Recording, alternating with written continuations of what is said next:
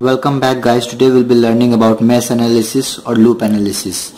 So the mesh analysis is based on Kirchhoff's voltage law, and we use mesh analysis to find currents in the branches. So thus this mesh analysis is comparatively easier to use in those circuits which have voltage sources. So to use mesh analysis, first we need to learn the procedures.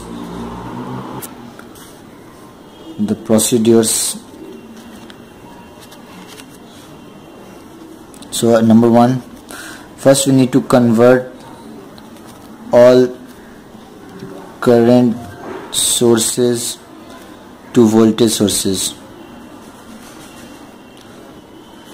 Next, we need to assign or make loop currents. We need to draw all loop currents in clockwise direction. Next, then we need to assign values. Then we need to identify resistor values. Resistor voltage drops is voltage drop either plus or minus direction according to the loop current.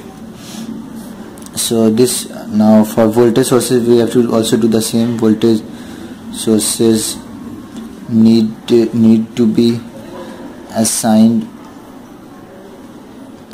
according to correct polarity.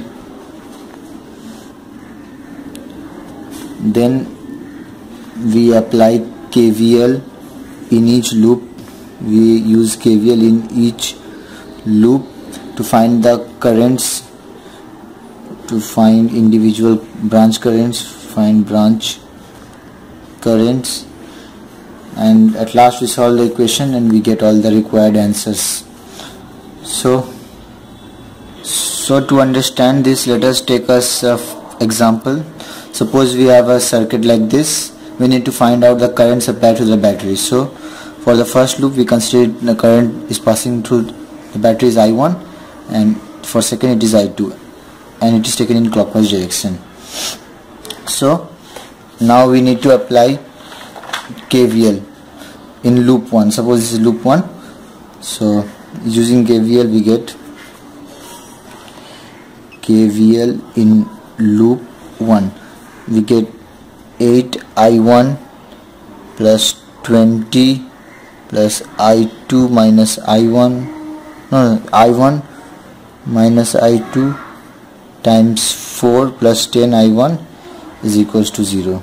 So this will be 22 I1 minus 4 I2 equals to 20. 11 I1 equals to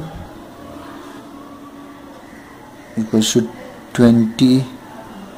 11 I1 minus 2 I2 equals to 10. I2 equals to 10. 11 I1 plus 10 upon 2. So consider it equation 1. Now applying KVL in loop 2. So loop 2, this is our loop 2. So we get 5I2 plus 4I2 plus I2 minus I1 times 4 minus 20 equals to 0. So minus 4 I1 plus 13 I2 equals to 0.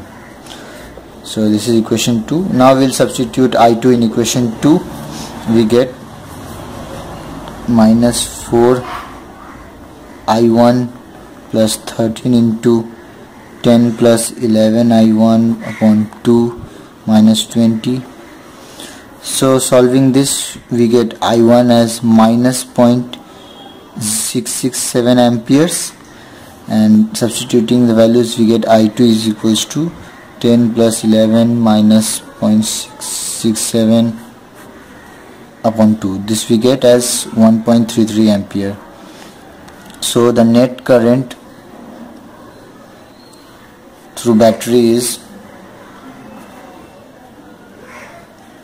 we see that net current should be I2 minus I1 in the direction I2 minus I1. So this will be 1.33 minus of minus 0.667. This in turn is equals to 1.997 ampere. So if you had any problems, comment below, and if you did like my video, hit the thumbs up button and subscribe to my channel for more videos. Thank you.